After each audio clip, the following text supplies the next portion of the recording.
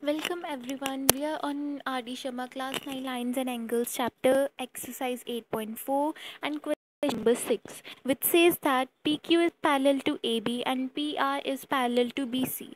If angle QPR is 102 degree, determine angle ABC. Give reasons. So here if we observe this, we can't uh, find ABC because these are not joined. So first of all we'll join this.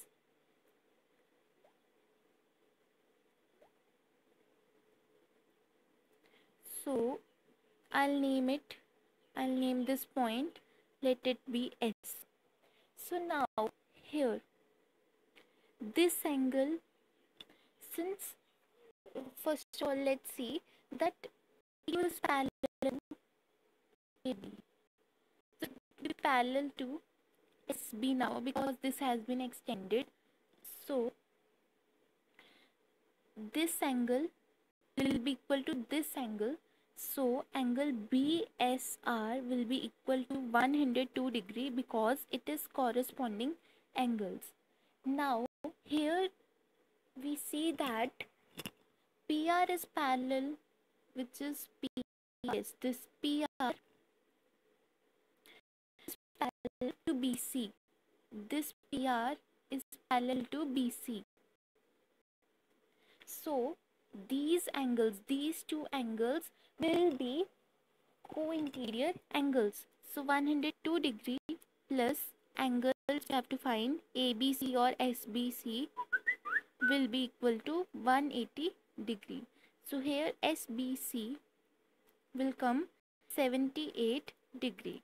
So it was very simple. We just had to join these lines and then show them as corresponding and then find the angle ABC or SBC with the help of co-interior axiom.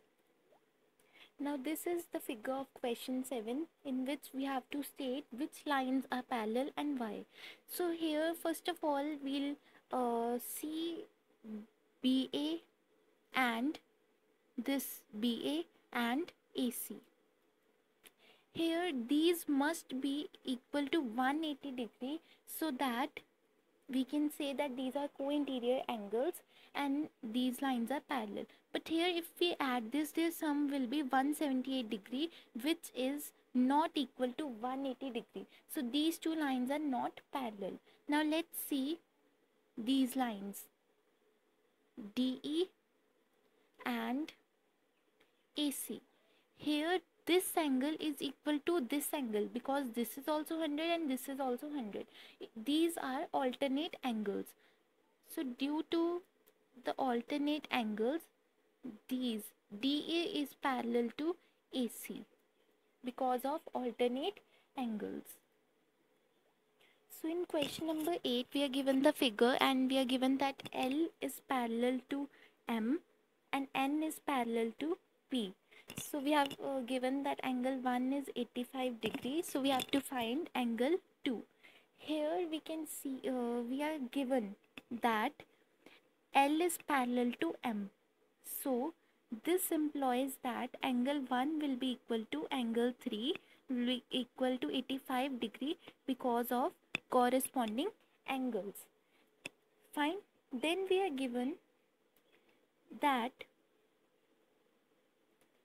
sorry, I told you the wrong statement. It's not L is parallel to, here this will be used. N is parallel to P. This is parallel to P and here M is the transversal. Now since L is parallel to M, so angle 3 plus angle 2 will be equal to 180 degree because these are co-interior angles.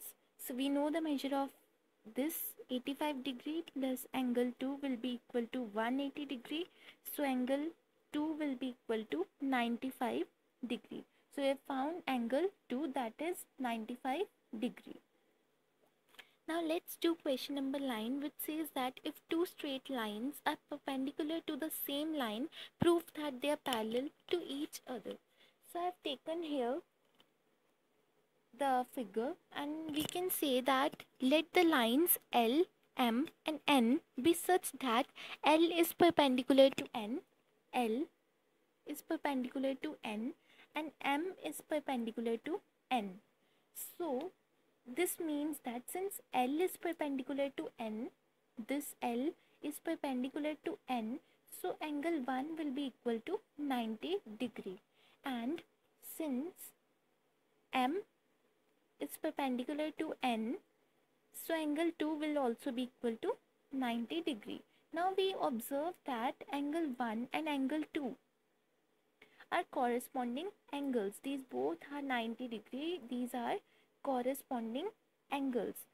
So when the corresponding angles are made by the transversal L on the lines L and M, so this means that L and M will be parallel.